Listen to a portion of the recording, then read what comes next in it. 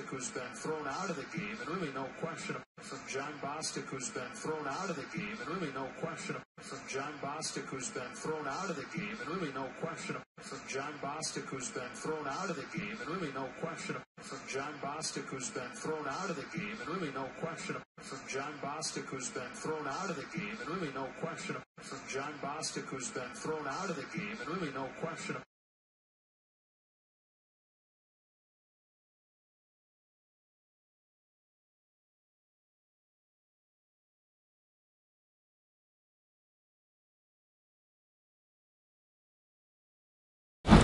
How you doing?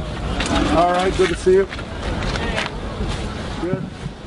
These are stressful times for lots of families, and stressful it is, might be with the job and so on, but it's obviously even more stressful if you don't know where your next meal is coming from. So that's heartbreaking, and of course we want to help out as much as I can. So thanks to the North Texas Food Bank and Mark Cuban Foundation, of course, my foundation, and the Heroes Foundation, we put up another food drive, and this is a kickstart to a couple more and for the holidays until Christmas. So we're just trying to do our part and help out this community.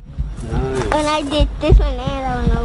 Wow, you did too as well? I did this side. We started in cooperation with the Mark Cuban Center here, this garden project. I think it's